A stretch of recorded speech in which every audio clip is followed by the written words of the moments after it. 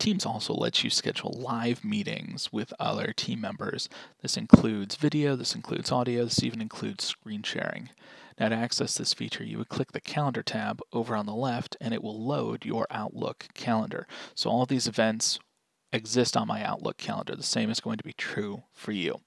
The primary difference is if I happen to create a new meeting on my Outlook calendar through Microsoft Teams, it automatically sets it up as a team meeting. So when I click on that, I have the option to join that meeting through Teams, and that would have video, audio, screen sharing. If it's something that I just created in Outlook, it wouldn't have that join button.